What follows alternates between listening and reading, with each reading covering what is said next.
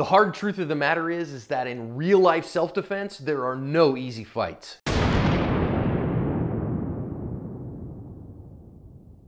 Welcome to today's lesson on active self-protection. I'm your host, John Correa. Today's video comes to us from Panjim in India. Today's video is brought to us by Firearms Legal Protection. Firearms Legal Protection is a legal defense program for lawful gun owners with a 24/7 emergency hotline and plans designed specifically for self-defenders. They are offering a discount on their plan to ASP fans, so hit the link in the description for that. So we see here a thief leaving and trying to grab what he stole, but the guard is gonna try to stop him, and so he's gonna start hitting him with a hammer.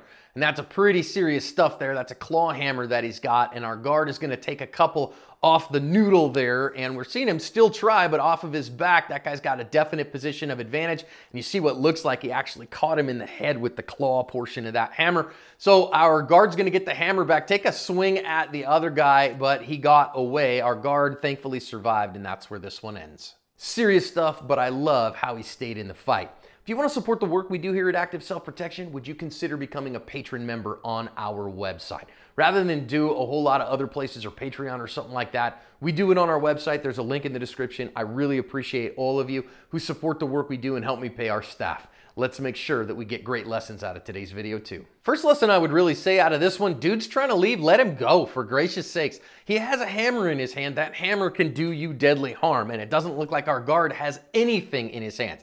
Do I want to fight somebody who has the means and ability and the intent to do me deadly harm when I don't have that, when I only have my empty hands? Not if I could possibly help it. Now, of course, if my life is at stake or the lives of my loved ones at stake, you do what you got to do. But when it's money at stake, let it go and let the bank pay for that.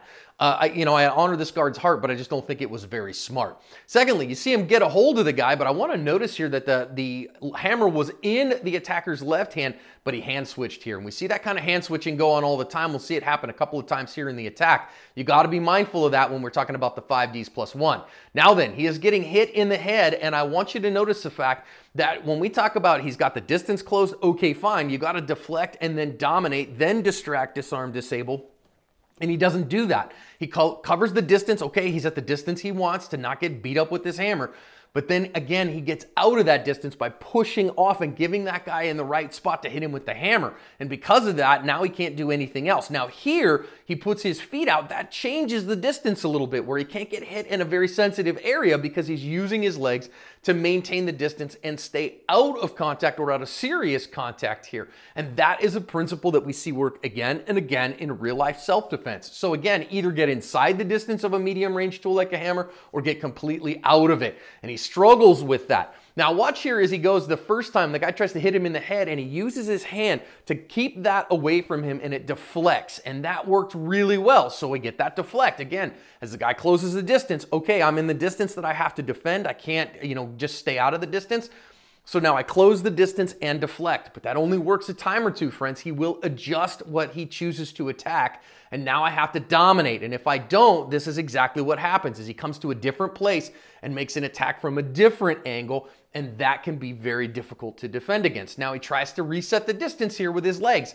And again, I think he does an okay job of that, but eventually our bad guy is going to adjust. So when we talk about these principles of the 5Ds+1, these are happening in just split seconds, friends. So you gotta adjust and you gotta train with this stuff so it's second nature when it happens to you for real. Because once his legs are past, this guy's in real trouble. And once he can't keep his legs in the front of him, that's when he gets that big hit. So again, you're not gonna get that forever. And in real life self-defense, anybody who's trained in grappling off their back, which again, you gotta be able to defend yourself off your back. Anybody who's trained in the standing dirty boxing grappling world will tell you, you gotta get to your feet if you possibly can, because that gives you the mobility in order to defend yourself against an armed attacker far better than being on the ground here. Now that said, notice here finally that our good guy has gotten this hammer completely dominated. So you dominate the tool, that's one spot, the hand with the tool, the arm with the tool, the entire person.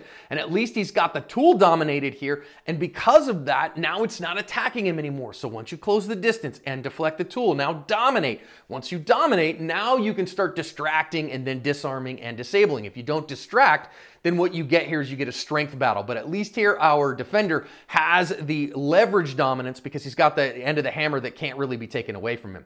So guy decides to get distracted on his own because he wants to get away, so he finds his ability to get away. That distracts him from holding the hammer, and our good guy's able to take that away and disarm him, and then we got to work on the disable. So I think there's a lot of lessons here about the 5Ds plus 1, that distance is absolutely key, but once we do that, deflecting and then dominating, absolutely keys, and if you don't do those, friends, you will not have success as you seek to cover your asp.